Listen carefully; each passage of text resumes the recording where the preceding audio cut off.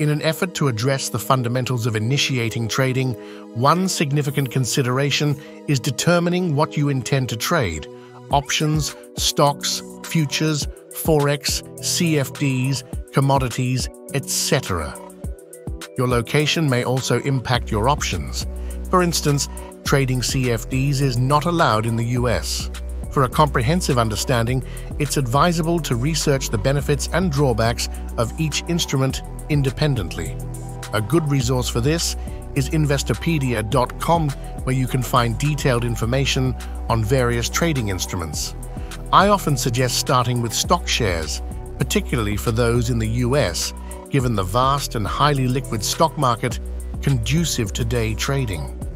Once you decide on what to trade, the next step is selecting a trading platform and a broker. The broker serves as the intermediary between you and the exchange, where you'll eventually deposit your funds.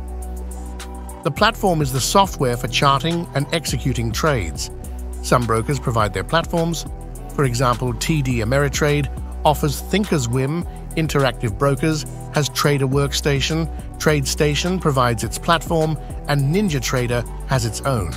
It's essential to note that certain platforms and brokers are better suited for specific types of trading. For instance, Thinkorswim is excellent for stocks and options, but TD Ameritrade's fees for futures are comparatively high. Starting with stocks is often recommended due to their simplicity compared to leveraged instruments like futures. Futures trading involves using a fraction of the contract's value, and the brokerage covers the remainder. Every brokerage has margin requirements representing the minimum amount needed in your account to initiate a trade. Falling below this minimum results in trade liquidation and potential fees, adding a layer of complexity to the process. If you're determined to trade futures, it's crucial to be aware of your broker's margin requirements and ensure that your account has a sufficient cushion to prevent liquidation. Many countries impose strict regulations on brokers, making it advisable to opt for regulated brokers rather than unregulated ones. Regulated brokers are held to certain standards that provide consumer protection. Now the question arises, how much money should you start with? Ideally, the minimum amount, as it's recommended to practice on a demo account before venturing into live trading with real money. Fortunately, most brokers offer simulation accounts for paper trading. You may only need to allocate a small monthly sum, typically $3 to $6, for live data to ensure real-time information for your practice. Some brokerages even provide free paper trading if you maintain a real money account with them. However, starting with a few hundred or $1,000 and trading live increases the risk of initial losses. The key is to trade without financial consequences until you feel confident in your understanding of trading mechanics on your chosen platform and have a profitable strategy in place. When transitioning to live trading, it's advisable to only use funds you are comfortable losing. Live trading differs significantly from paper trading because emotions come into play when real money is at stake. One of the initial challenges for a new trader is discovering a winning strategy or system that aligns with their preferred trading style, whether it involves supply and demand, ICT, MACD, or EMA. It's crucial to find a strategy that resonates with your trading style and to backtest it, as I'll explain shortly. While the temptation to abandon a strategy due to initial lack of results may be strong, sticking with a profitable strategy and backtesting is recommended. Constantly switching between strategies prolongs the learning process. Backtesting entails applying a strategy to historical data, providing validation, establishing expected win rates, and fostering trust in the chosen strategy. Therefore, when you observe a trading opportunity unfold in real time, you have the option to act on it. While some platforms offer automated backtesting, allowing you to input a strategy for simulated trades and automatic results, I personally prefer manual backtesting.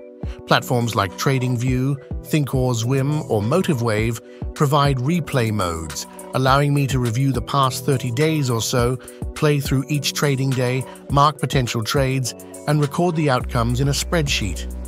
For those seeking a starting point, I've discovered a reliable, free backtesting spreadsheet, which I'll provide a link to below. Following successful backtesting, the next step is forward testing the strategy in real time on a demo account over several weeks.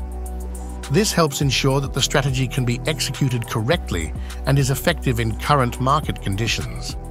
I recommend having a minimum of 1 to 3 months of successful forward testing on a demo account before considering live trading with real money. The mental aspect of trading is often the most challenging, and for those interested in improving their trading psychology, I suggest reading books such as Trading in the Zone by Mark Douglas, The Mental Game of Trading by Jared Tendler, and The Daily Trading Coach by Brett Steenbarger.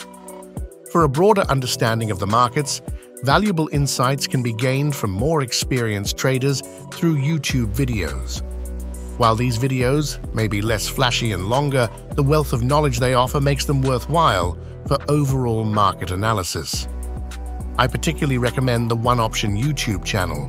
When it comes to courses, I advise learning as much as possible for free before considering paid options. If you're interested in more details on this subject, I've created a video that delves into it, and the link is provided below. To summarize, the key steps to start trading include identifying what you want to trade, finding a suitable broker and platform, developing a strategy, backtesting the strategy, forward testing on a demo account, and only considering live trading with real money after successful practice. It's crucial to approach live trading with funds you're comfortable losing due to the inherent difficulty and risk involved in trading. If you're interested in watching live trading sessions during the morning New York session, feel free to visit my channel on weekdays. That concludes this video, and I look forward to seeing you in the next one.